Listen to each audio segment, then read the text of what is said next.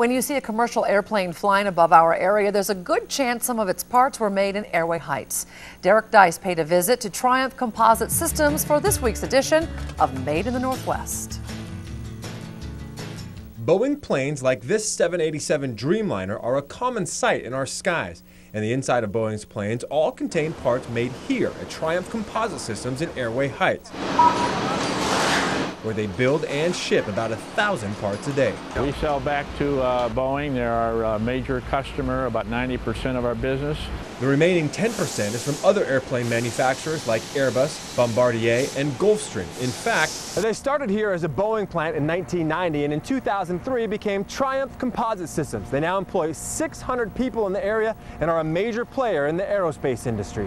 The Airway Heights facility is one of 45 Triumph factories throughout the U.S., each of which specializes in different parts. This particular facility is a composite corporation where we make floor panels, ductwork, and other non-structural composite materials.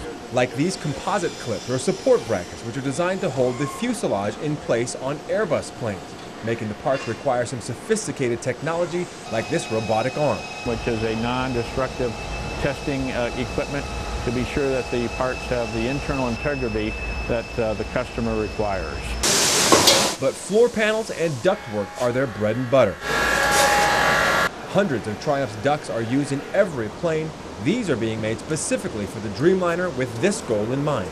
Making sure that you have fresh air which moves through our ductwork. It starts by pouring plaster into one of these rotating arms to create a mold for each of the different shapes and sizes of ducts. They then paint on a chemical release agent. After hammering out the plaster, they're left with this. Applying a lightweight Kevlar creates an armor for the ducts. The three major components of the materials that we make, whether they're floor panels or ductwork, are that they're strong, they're fire resistant, and they also are lightweight.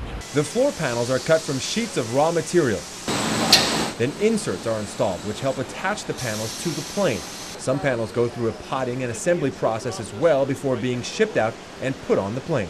We are a just-in-time deliverer to our customers, and in most cases the product is on the airplane within 3 business days. Triumph can build an entire floor paneling kit for a 737 every 2 days. All of these products are made under one giant, bicycle-friendly roof. At 400,000 square feet, this Triumph facility is so big, it's not uncommon to see some of their 600 employees biking across it.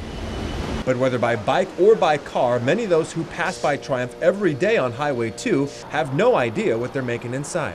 A lot of people don't know that we are a major supplier to Boeing and other airplane companies. And they plan to continue putting their parts on planes for years to come.